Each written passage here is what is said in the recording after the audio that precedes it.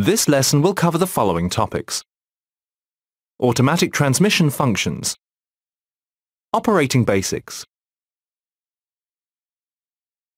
Automatic transmission has advantages over a manual gearbox in terms of safety and ease of use.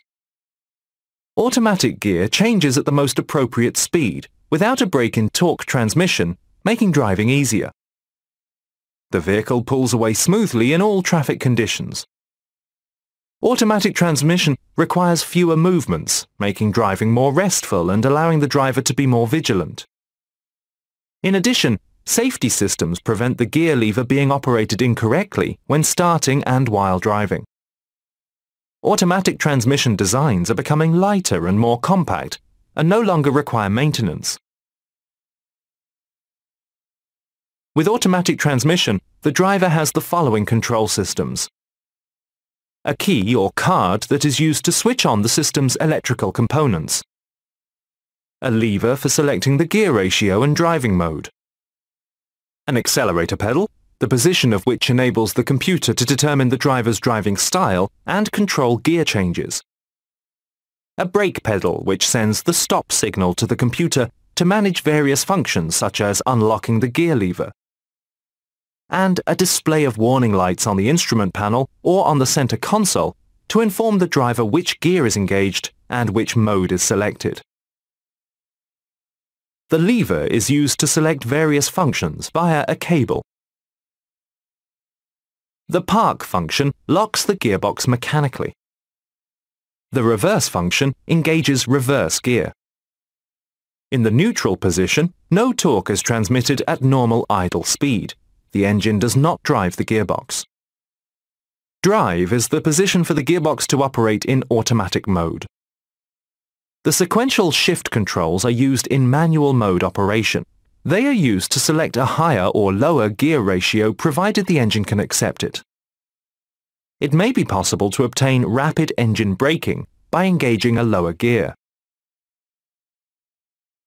Some automatic transmission functions make driving easier in certain driving conditions. The traction control function reduces wheel spin.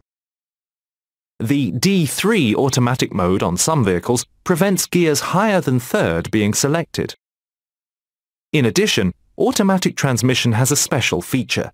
When the engine is turning slowly, it can drive the vehicle forward when the brake pedal is released. This phenomenon is known as creeping. It allows certain maneuvers to be carried out with the engine idling. The gear lever moves an electric switch, which tells the computer the position of the lever. This is the multifunction switch. Depending on the position of the lever, the computer may accept or reject the driver's request. For example, the computer cannot authorize starting unless it receives the park or neutral position signal. Similarly, on some models it may be impossible to remove the key if the lever is not in park position. In manual mode, the computer may ignore the driver's use of the upshift-downshift controls to prevent the engine speed being too low or too high. Automatic mechanical safety devices require the driver to carry out certain actions to unlock the lever. The shift lock function automatically locks the lever in the park position. This safety system requires the ignition to be switched on and the brake pedal to be depressed before the lever can be moved. In addition, a mechanical safety catch on the lever prevents incorrect selection of any position. The button on the gear lever unlocks this safety device.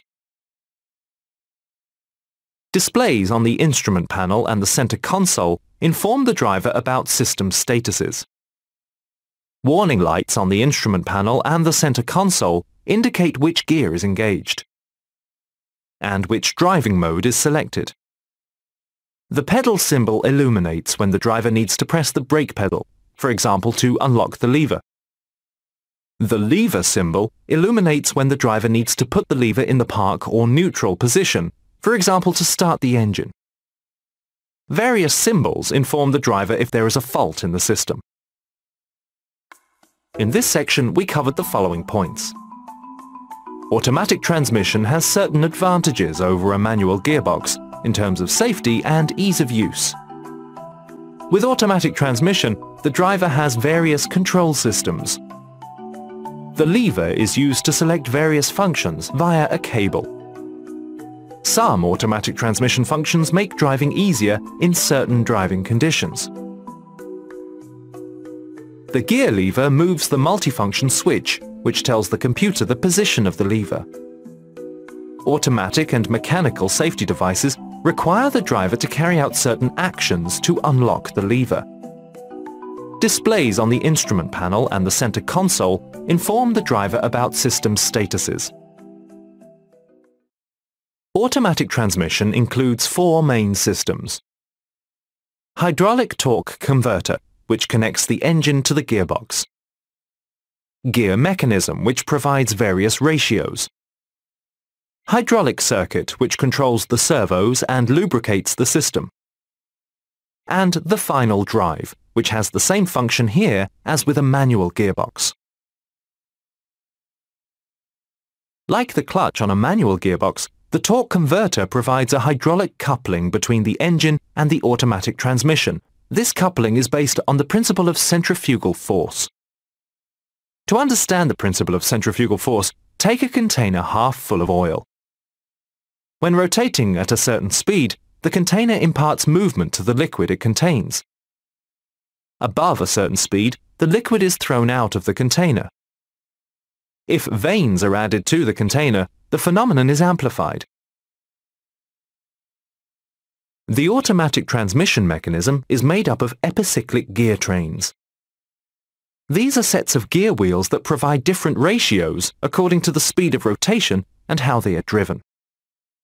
This type of transmission has various advantages. Several ratios can be obtained from a single epicyclic gear train. There is no discontinuity when changing from one gear ratio to another. It can also transmit high engine torque. Now, let us look at how the epicyclic gear train works. To transmit movement from the input shaft to the output shaft, three components are required. A drive component turned directly by the turbine shaft.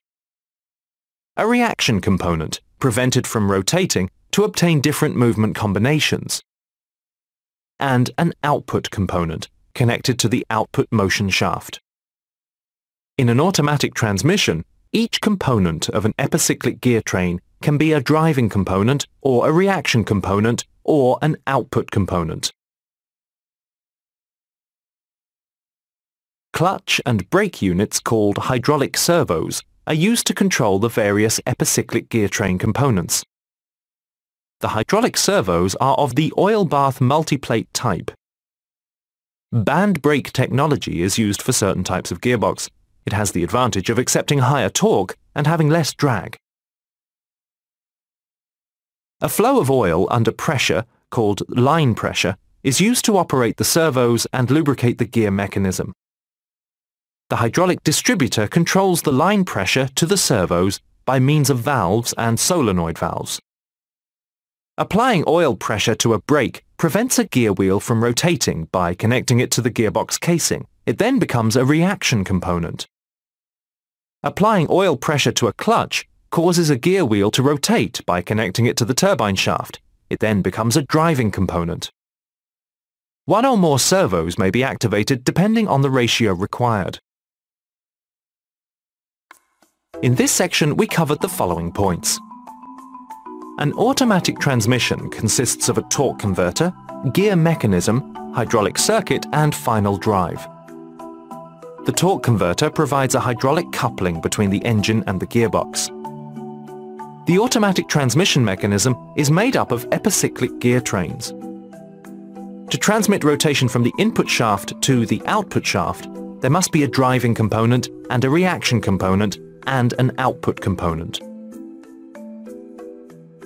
Hydraulic servos are used to control the various epicyclic gear train components.